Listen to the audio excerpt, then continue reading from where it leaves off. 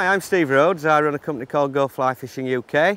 As you can see, I'm stood next to the beautiful River Wharfe at Burnsall, near the Red Lion Hotel. I do a lot of work as a full-time fly fishing guide and instructor on this particular river, and we have some super fishing all around the Dales in this area. As you can see, the River Wharfe is probably the ideal fly fishing river. Holds both trout and excellent grayling, and I think there's no finer place to fish.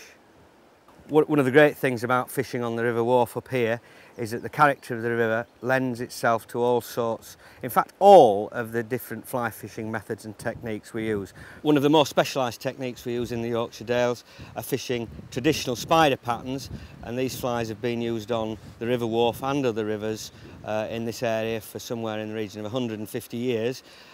They're great fish takers, and these methods are now being found again by a lot of anglers that have forgotten the old techniques, but certainly you need some spiders in your box. I tie all my own flies, including the spiders, and these are some of the more popular flies that we use. Very simple flies, normally just 2 or 3 materials, but they work.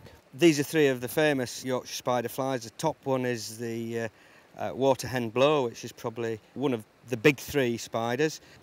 The second one down is the partridge and orange, again one of the better known Yorkshire spider flies, and the one at the bottom is Stewart's black spider, which is also a great fly. Don't underestimate spiders, they'll catch fish anywhere, both in this country and abroad. They're absolutely great flies. The traditional way of fishing spiders was by casting a short line, very short line upstream, lifting the rod, keeping up with the line, off, back on the water. No more than 3 or 4 yards of fly line at the most, fishing quickly and covering a lot of water. You can also fish them straight across the river or down and across. All these methods produce fish. I'm an Orvis endorsed fly fishing guide and qualified fly fishing instructor, and we use exclusively Orvis gear. They do a great range of rods from the lower price range right up to the top end. Good gear, great guarantees, and thoroughly recommend it.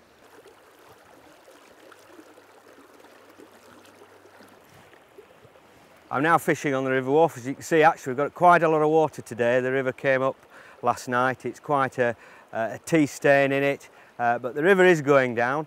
I'm just going to fish this little bit down here and just fish down and across with a couple of flies just to see if we can pull a fish in this slacker water here. One of the techniques you must observe when casting down across is to keep that rod reasonably high,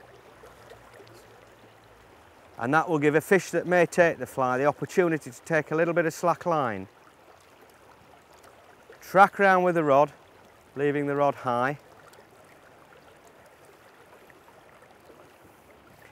And we have a couple of casts in one place, then move down a couple of paces, cover the next piece of water and work our way down the pools. This is very much prospecting fishing. You're searching out odd fish, particularly in a river like this that, as I say, is being well up today and probably still a little bit high for fishing at the moment. Really, experience has no bearing. Anyone can learn to fly fish, and in most cases they will catch a fish on the first attempt. That's not guaranteed, of course, to get a fish, but very often they do, and in most cases, at the very least, they'll frighten a fish or 2. A day's fly fishing makes a great birthday, Christmas or retirement present, and makes the ideal opportunity for a short break at the Red Lion together with your loved one, and make a full weekend of it and have a great time.